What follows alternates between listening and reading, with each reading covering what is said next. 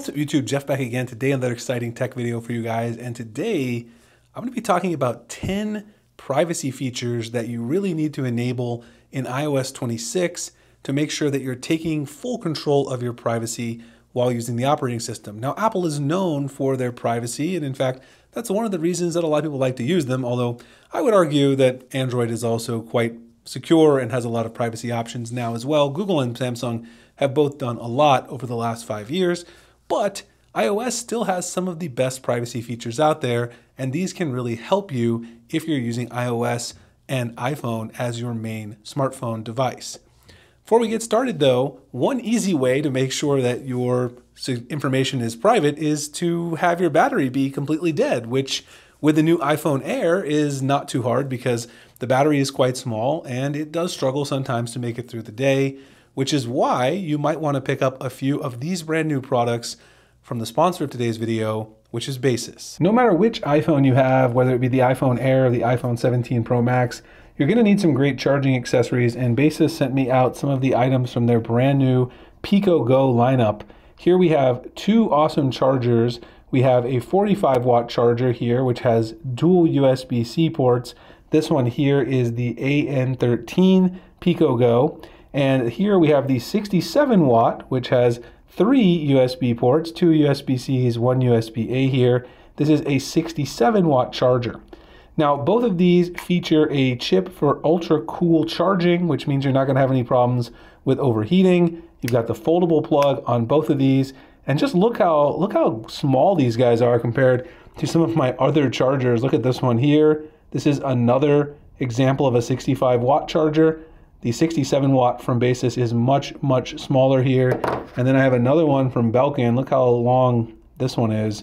They're just doing a great job. Even if you extend the prongs there, it's actually smaller in terms of the overall length. So this is going to be great to fit in your bag for travel. It's absolutely fantastic the way that Basis has designed these. Now, the other thing that I love about these chargers is they also look nice. I mean, just look at the overall design. I love the color, the blue color, the Basis branding. And you also got this nice little indentation here where you can easily pull it out of the wall. Just some very small and thoughtful details. I'll have the prices on the screen there for both of these chargers so you guys can pick them up if you're interested. The other product that Basis sent out to me is the Pico Go AM31 magnetic power bank. Now, this little guy is very small, but packs quite a punch. It's 5,000 milliamp hours with Qi 2 charging built in. That means you can go ahead and snap it right here on the back of your iPhone 17 Pro Max. And it's not going anywhere. You can also snap it right on the back of your iPhone Air, which, like I said, you might need some extra charging. And this thing sticks really well. Yours not going anywhere on the iPhone Air either. Now, the other great thing is, no matter which phone you're rocking, you do have this kickstand on the back. So as soon as you want to put this in landscape mode to watch some movies or whatever, you can easily flip this into becoming a kickstand in addition to being your charger.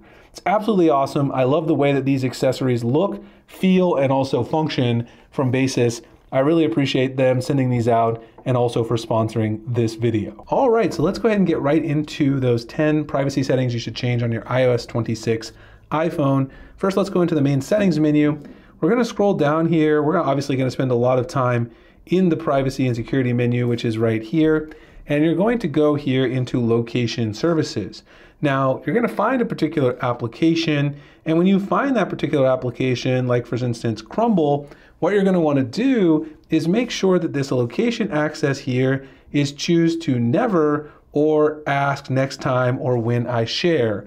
You usually don't want to have this on always or while using the app unless you really do need it. And also there you can make sure that you look for the precise location toggle, which is actually my second tip, and make sure that you turn the precise location toggle off unless you really need it for this particular app. Now, obviously, when it comes to Crumble, maybe I would want to turn that on if I were there and I was picking up an order so they would know when I'm parking, but then I could turn that right back off as soon as I leave. And then, of course, there's a lot of other applications that turn this on by default, and they definitely don't need to have that information, so you want to make sure you turn that off. So two quick things: allow location access and precise location. You can find both of those within the same menu under each individual app. Now, the downside to this is you have to go into the particular app and change it, which means if you have a ton of apps installed like I do, you're going to need to go in here and tweak this setting for each individual application. and make sure that it has been tuned to your preferences. There are some app developers though who are good guys who don't turn this on by default. For instance, Nordstrom has this off by default, which is always really good to see.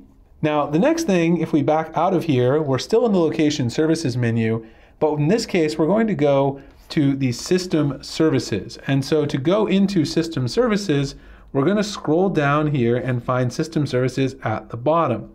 Tap in system services, and what you're going to do is disable any unnecessary options. Now you can see out of the box, I haven't turned any of these off yet. Apple System Services enables quite a lot of these right out of the box, so you want to be kind of careful. Now some of these are very useful, but if you don't use them, then you might as well turn them off so you're not sharing these permissions for no reason. For instance, if you don't use shortcut automations, you may want to turn the top one off. Apple Pay merchant identification, maybe you care about that, maybe you don't. Cell network search, probably most people care about this. Compass calibration, you probably do. Device management, find my iPhone. If you don't use a lot of smart home accessories, you could turn this off. In-app web browsing, if you don't care about that, if you just want to use your regular web browser, you could turn that off. Networking and wireless, you should keep on, obviously. Share my location, maybe you don't want that. That's one you could definitely turn off as well.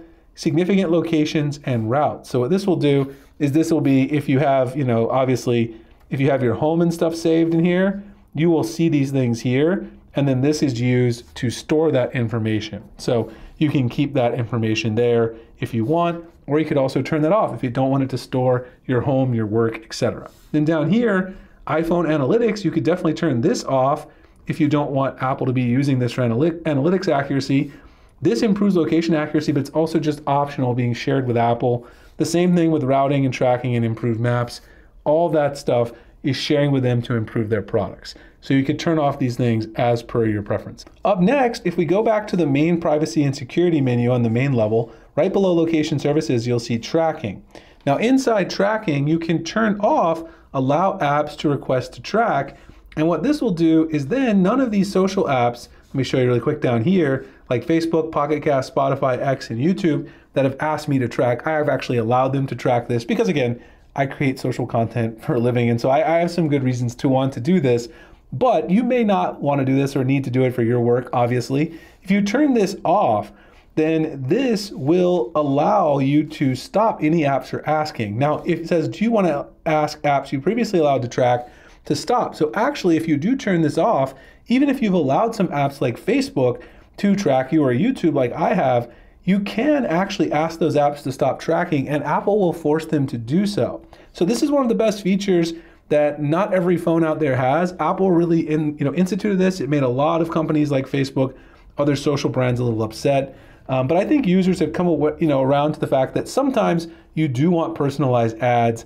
And so this will allow you to get that at the end of the day. Up next, we're going to go back into the privacy and security menu. And this time we're going to go to the fourth option, which is contacts. Now, if you go into contacts, one thing that you'll be able to do is go to change to select contacts or never for each app. So what you can do in here is see which applications have access to your contacts. You can see how many you have at the top. And then you can determine what access they'll have. So like Google Calendar, it kind of makes sense for me to have access to my contacts on Google Calendar because I schedule a lot of meetings. But if you don't need this, you can turn it off. And in addition, you can actually choose your contacts on a per contact basis, how many that they can actually use. It doesn't have to be all of them. It can just be certain contacts. So if you only have contacts for work that you would be scheduling meetings with, you could restrict this to those contacts and then it wouldn't have access to your personal contacts as well. Going back here to privacy and security, this time we're going to go down to photos, which is down a little bit here. And if you go to photos, you can tap on this and then you can also choose which applications have access to your photos. Now again, this really comes down to what the app is doing, whether or not it needs this permission. You can decide on a case-by-case basis. Now, Beeper is my primary messaging app that lets me sync all of my conversations across various apps and iOS and Android, macOS and Windows. And so it needs access to my photos to be able to share those in those various conversations. So I don't mind. Gmail, you can here, of course, share photos via email, but if you go into the application, you can actually see this app can show your photo library, but can only access the items you select. So some applications like Gmail, you can enable this private access And then this will allow you in this instant to only allow it to view the photos and only see the ones you select in the app. In addition, if you go here, you can choose to include your location or not and captions for that photo. You may want to turn off your location for additional privacy. Now you can see Google Photos, obviously I use that to sync my photos across Android. Slack I use for work, so I often need to share screenshots. And X, of course, which is for social media. Again, none, limited access, full access. And then there's some options for like Gmail and other Google Suite apps where you can have this private access on, but you may want to, again, go in there and remove location from those photos on apps like Gmail.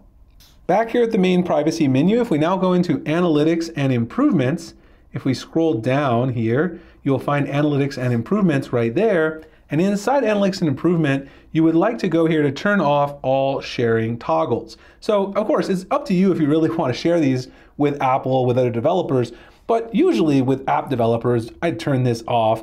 Share iPhone Analytics with Apple, that depends on how much you trust Apple, I guess. But if you turn that off, it'll certainly give you more privacy.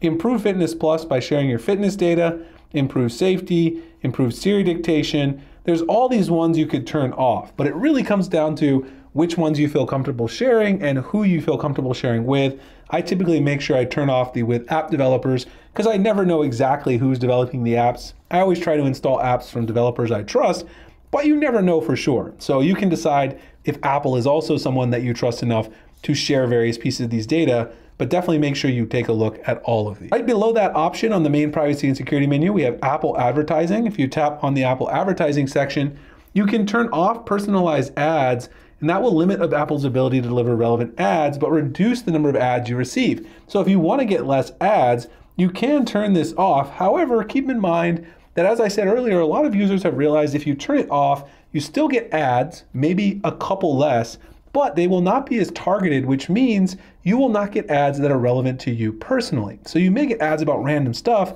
you don't care about, which can sometimes be even more annoying. So if you want maximum privacy, obviously turn it off.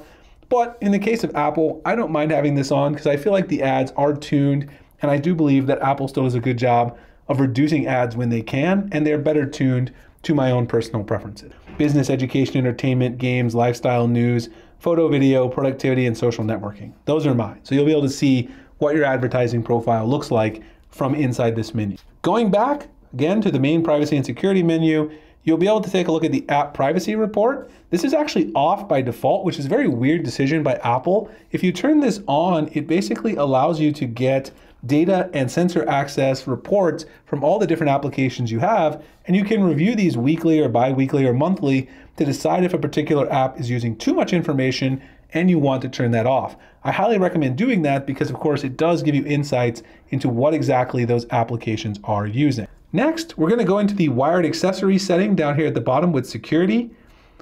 You'll see here you want to go for ask for new accessories, and if you go to ask for new accessories, you can also go in, and once you turn this on, it'll make sure that for each new accessory, it asks whether or not it's going to be able to connect.